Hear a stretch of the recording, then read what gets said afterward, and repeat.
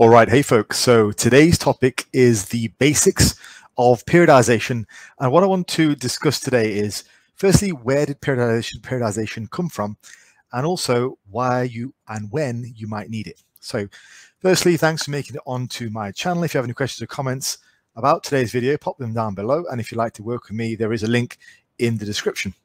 So let's crack on with the video. Firstly, early periodization. Now, this information I got from Bill Starr's classic book, Only the Strongest Shall Survive. And it was a great piece of work that he wrote back in the 60s. And he noted that early periodization actually came about when coaches noticed the differences in the seasons. So they noticed that training was more productive in the winter months and it was less productive in the summer months. So it's quite interesting. They really had no idea about training anything other than that. They just saw these differences in their athletes between the summer months relative to the winter months. So what they started to do was, and this was, I think, was runners or Olympic lifters, something like that. So what they started to do was they started to organize training to be heavier with more workload in the winter months and to be lighter with more restorative work and perhaps more peaking work in the summer months prior to, you know, the Olympics and stuff like that. So that was the early periodization. That's kind of where it started. And now from that, we have the massive array of periodization and what we know about the human body. And you can sort of break things down into further detail. But that was kind of where it started. Now, in my sort of definition of periodization is this: it's the organization of training to produce results on a weekly, monthly, or yearly time frame. And I have all three measures in because it really depends on your level of advancement. And as a beginner, for example, isn't really thinking of a yearly time frame, doesn't need to, whereas somebody who's advanced needs to think of all three. They need to think of what they're doing on a weekly schedule, on a monthly schedule, and on a yearly schedule. And generally, we use these terms. So a microcycle is considered to be your training in terms of weeks. So for example, if you did a push-pull legs across the entire week, that's your microcycle. Or let's say you did a push-pull legs across 5 days. Well, in that case, 5 days would be your microcycle rather than 7 days. You get what I'm saying? Most people pick 7 days because it's related to the calendar, but in general, a microcycle is one rotation of your work. Next up is mesocycles. They tend to last multiple rotations. Now, for ease of communication, and for most people, tend to use months. But the reality is it's just number of rotations. So let's say you're on a 5-day split and you run the 5-day split 6 times, then your mesocycle will be 30 days and whatever else if you're deloading. And macrocycles are then measured in multiple mesocycles, so that's across the year. This is just terminology that you may have heard, and if you were curious about what it meant, this is what it means. So moving on. Now, the typical sort of periodization you would have firstly been exposed to is linear periodization. If you are a bodybuilder or aspiring bodybuilder, or let's say you're from a different field of work altogether and you've just read a few articles about how to do things, this is typically what people say. You know, you've heard about progressive overload, you know, that's the secret to life as we know it. Progressive overload is essentially a linear periodization. It is the idea that you add weight whenever you can and you hit the top of the rep range, then you add more weight. Hit the top of the rep range, add more weight. It's basically just simple bodybuilder style training.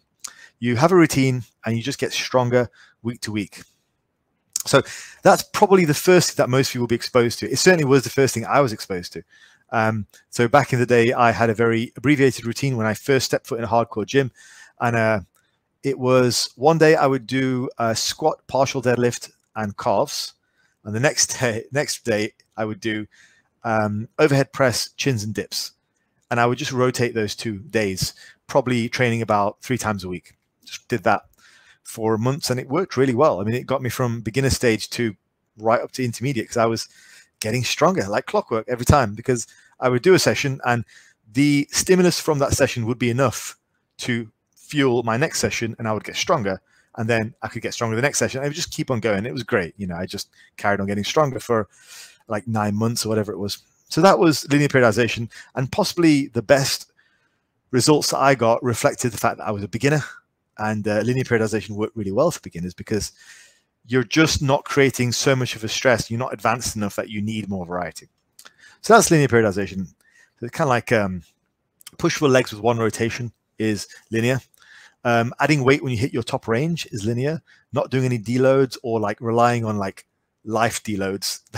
That's a popular thing in bodybuilding circles. Like, I don't deload, I rely on like life deloading me. Like, okay, mate. So yeah, so that's basically linear periodization. Okay. Now, why is this popular in bodybuilding circles? It's popular because this is what I think. I think it's easy to communicate and market. Like if you have a forum with, I don't know, thousands of people, it's very easy to put up the latest upper lower or push-pull legs routine and talk about how this particular exercise hits the glutes in this particular manner, how this particular pull down hits the lower lats or the upper lats or God knows what else. It's easy to communicate. When the reality is you're just switching around. If you exercise every now and again, you're calling it with a different name, right? But it's still just linear periodization, bodybuilding, very basic stuff, right? So it's easy to market that because you don't need a great deal of complexity. So these videos, they don't tend to get very many views because they're a bit more complicated. So hopefully you guys who appreciate this information will get a bit more from this as I delve into it further. So I think it's popular because they're easy to communicate and market. Secondly, they work for beginners, and typically the type of people who are looking for information online tend to be either beginners or like your late stage intermediates who are now stuck and they need to know what else to do. So it's easy to communicate. Also, it tends to work well with things like dirty bulks, like the classic GOMAD, because one way to increase the weight on the bar is just force feed. We had a phrase when I was younger, and that was it was in powerlifting circles, and it was gluttony is the last refuge of the weak. So if you didn't gain any strength at 180 pounds, just go up to 190, and odds are just due to leverages, you'd gain more strength. So it's used in that sense. I always felt though that if you had to force your body weight up to see more gains, your programming wasn't up to scratch. That's what I always felt like. You should be able to, and as you guys know, I'm a believer in recomposition. Recomposition also comes with a robust training stimulus, which provides the stimulus for growth in such a strong way that you don't necessarily need a deficit, assuming your body fat is, reasonable and not super low. And also, what else is really popular in bodybuilding circles? Well, drugs, The thing about drugs is one side effect that they do have, as well as growing a lot of muscle, is they make you stupid. Because let's say you hit, like I did in 2002, 2001, I hit late beginner stage, intermediate stage, and I hit a plateau and I needed more periodization. Well, if I had just taken a bunch of drugs, that 90 kilo bench plateau, I would have passed it. It wouldn't have been 90 kilos. It would have been 95 the next week, then 100 the next week, then 105. If I had just ate so much food and taken so many drugs, then I wouldn't need to know all this stuff that I know now. And what eventually got me to a 140 bench, then a 180 bench. I wouldn't need to know that stuff because who gives a crap, right? So because you just take more drugs. So that's what I don't want to touch too heavily on the drug subject, but I think it's important to note that one of the reasons why linear periodization is so popular in bodybuilding circles, and bodybuilders typically focus on such minutiae of detail like exercise angles and all that kind of stuff, that it's simply because mostly the solutions that get tossed around in bodybuilding circles are more drugs. So yeah, my own example was like when I hit them by plateau of about a 90 kilo bench, 140 squat, and I don't know, 190 deadlift, I just hit a stone wall. There was nothing I could do that I wasn't already doing. I had to learn about periodization. And I gave you guys the example many times that I contacted Dan John, and he taught me about deloads weeks and all that kind of stuff. And I started off on my road to getting a lot stronger. That was how I found out about it. I found out about it through necessity. I had to stop doing linear periodization because quite simply it stopped working. So in terms of the limitations of linear periodization, at a certain point, more complexity is required. Now, when does that happen? That tends to vary for different people. So you could get a guy who's benching 140 kilos and he's still like, I don't know, why complicate things, bro? I'm like, I don't want to complicate things. Do you think when I was hitting my head against the wall with a 90 kilo bench for like years, do you think I wanted to complicate things? I didn't want to complicate things. I wanted a 140 kilo bench. I didn't care how I got it. I just wanted a big bench. I wanted a big squat. I wanted a big deadlift. It didn't matter to me whether it was linear. I had no, romantic idealism of linear periodization. I didn't care. All I wanted was a solution. So it should be done by necessity. And for some people, it could be a 90 kilo bench. For some people, it could be 120. For some people, it could be 140. You will literally get guys at the gym, very, very genetically elite guys, who will go right up to 140 kilo bench and go, lol, noobs, why are you writing down your workouts? Just eat, train heavy. Like, why didn't I think of that? You know, can you relate to what I'm saying, right? At a certain point, more complexity is required, you know. And I get that in the comments as well. I had a comment the other day about, yeah, I keep my work in a 6 to 10 rep range. Like, cool. Like, I'm glad you can do that. Like, for many of us, even getting to that point requires far more complexity. We don't do it because we want to, we do it because we have to.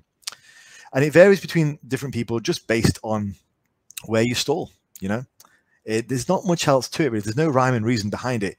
And it doesn't really even tell you a great deal about your genetic potential. Like, there was a guy, Bob Bernarski, back in the 60s. He was an American weightlifter for the American team. And he basically went from the beginning of his career right to the end of his career on the same routine. Just did the same thing week in, week out, added weight to the bar, got stronger. That's it. Literally all he had to do. Didn't have to periodize, didn't have to do anything. He trained with the American weightlifting team, but not quite with them.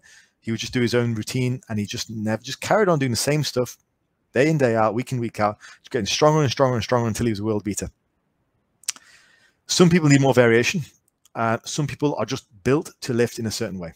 You know, there's no rhyme and reason. All I know is that once you hit that wall and you don't employ more complicated measures, then you won't progress any further. That's all I know.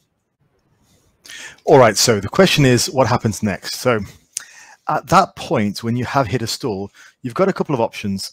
And essentially, what you've got to look at is, how long can I go for before I start to burn out and something goes wrong? So typically, you'll find that once you get to a certain level of advancement, you can work for a certain number of weeks before you need a change. And usually that's not really that long. Like, you might go for 3, 4, 5, 6 weeks before you start to get little twinges here and there and progress starts to grind to a halt. That's typically your cue for when you need to either deload or change stimulus, change exercises. Okay. So you've got a range of options there. Firstly, you could deload and then carry on with the same routine after the deload. Secondly, you could completely change the routine. Like, for example, have the same basic structure, but make small changes in exercises, repetition ranges, and then go from there. Now, either way works fine. They both serve the same purpose, and they have their advantages and their disadvantages. So an advantage of the deloads is that you get a very quick payback in terms of knowing whether you've improved or not, or whether you are improving or not, because you're essentially doing the same routine again. With the change of exercises, you have to kind of run back to this same exercise maybe weeks later or months later to see whether you've improved or not. So I generally prefer deloads, but I have been known to do more of a conjugate style as well. I'll just say on that point that there's plenty in block periodization where you can employ conjugate rules as well.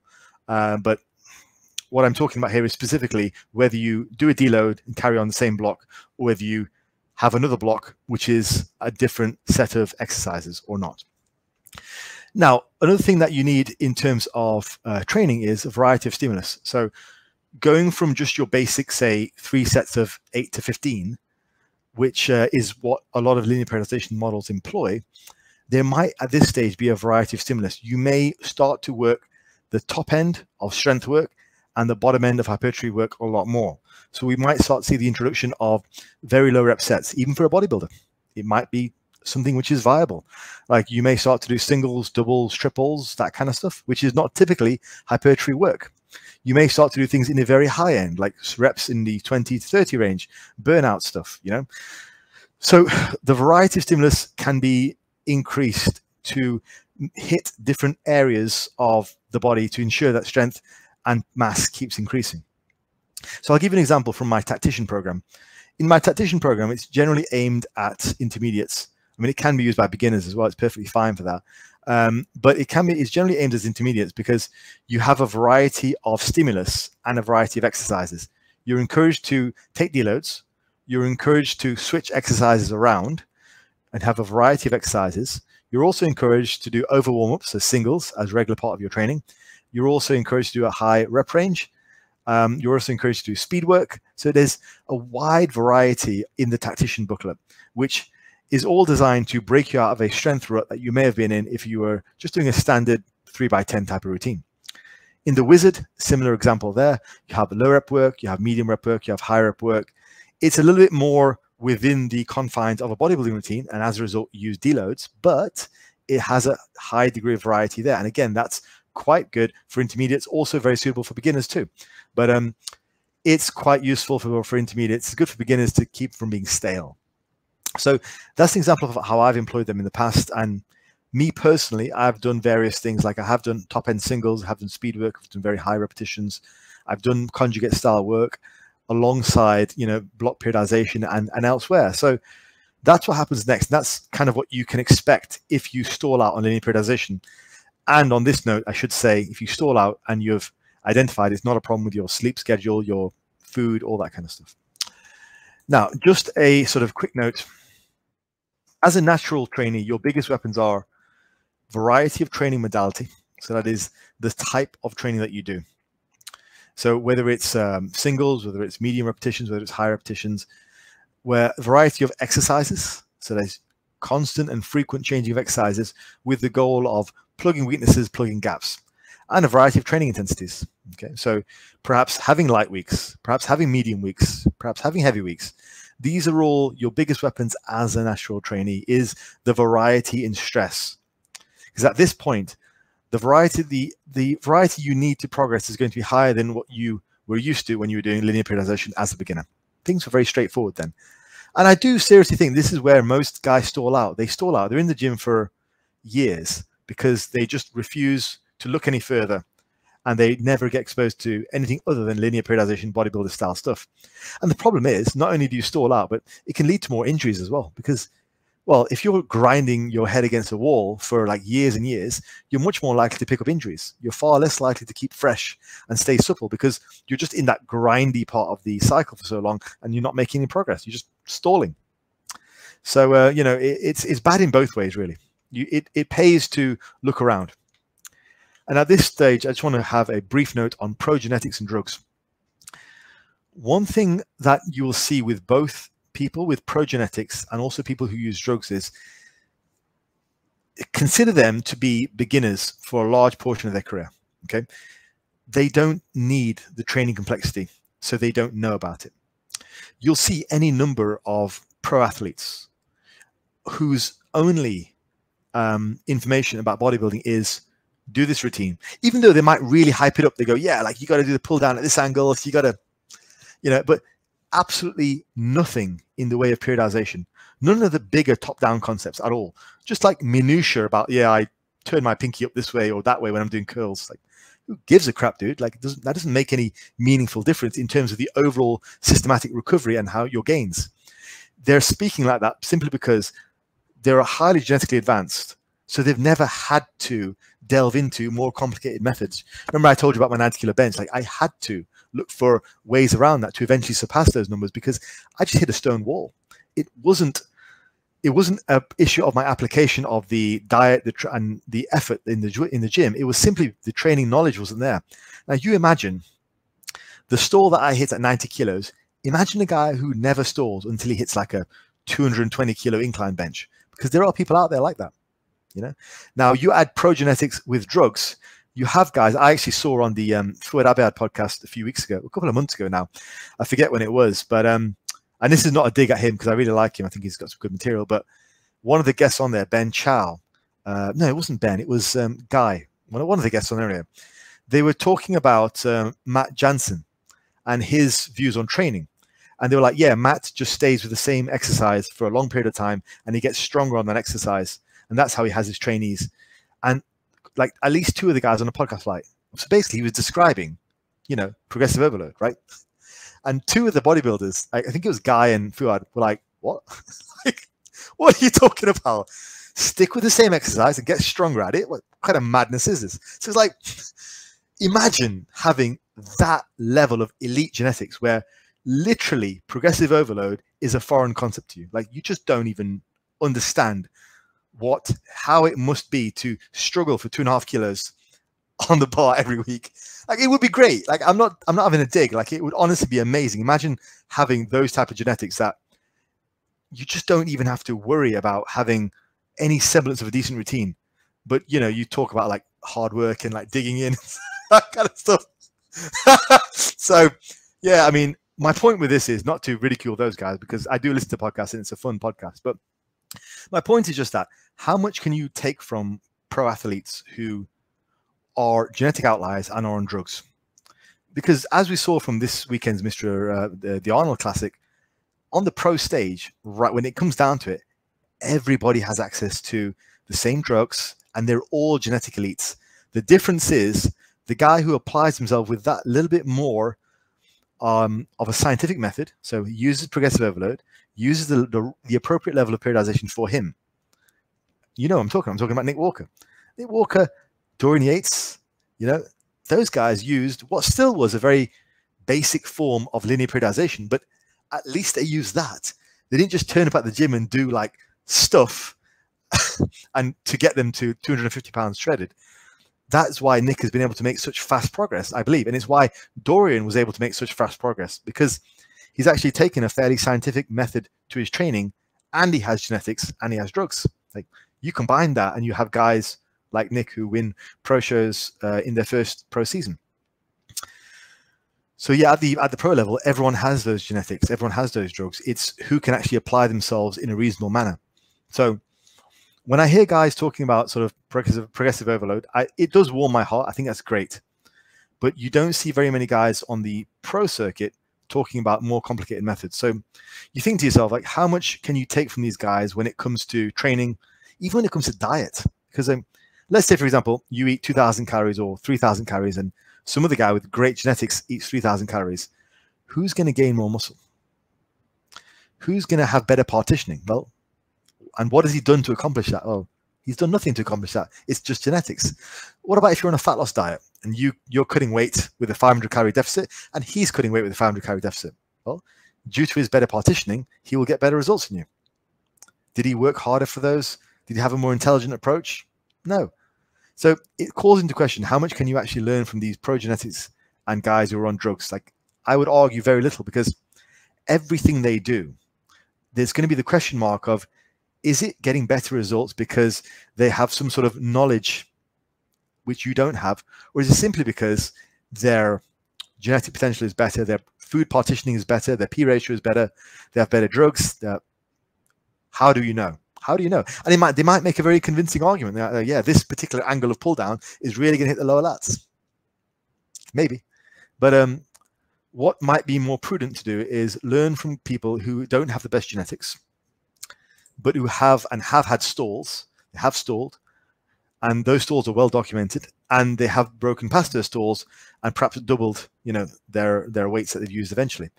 And it's the same with diet. Like, one of the reasons why I get such good results with my clients with regards to diet is I was a fat guy when I was younger. I was a fat guy most of my life until I really delved into bodybuilding and staying leaner. So I think when it comes to that, like, who are we looking for to get results? And in the context of the discussion today with regards to linear periodization and more advanced stuff, you need to have experienced the more advanced stuff, I think, to really be able to teach it. So just bear that in mind when you're looking at where to get information from as well. Right, guys, hopefully you found that interesting. I will do more videos on different types of periodization at some point, but for now, hopefully that's given you a primer into periodization basics.